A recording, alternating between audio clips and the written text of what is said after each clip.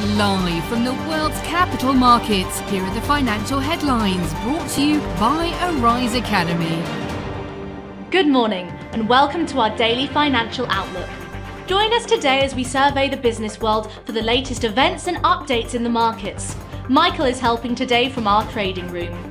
Gold and silver prices rebounded slightly after back-to-back losses that left the yellow metal at its lowest level in 2.5 years.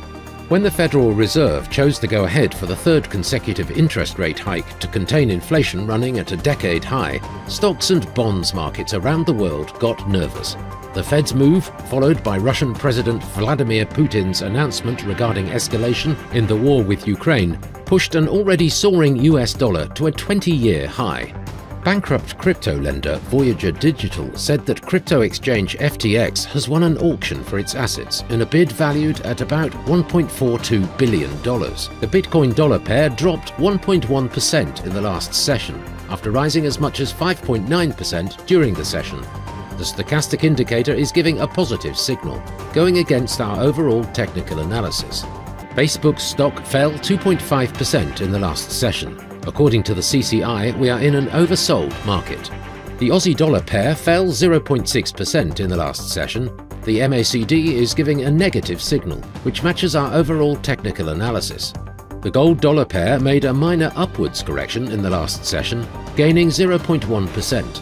The Williams indicator indicates an oversold market. The Irish retail sales will be released at 1000 hours GMT. Japan's coincident index at 0500 hours GMT. Japan's leading economic index at 0500 hours GMT. The US MBA mortgage applications will be released at 1100 hours GMT. The US EIA crude oil stocks change at 1430 GMT. Germany's GfK Consumer Confidence Survey at 0600 hours GMT. We hope that you've enjoyed today's market outlook. On behalf of all of us here, we wish you a productive trading day. Be sure to join our next review for the latest news and events from the financial markets.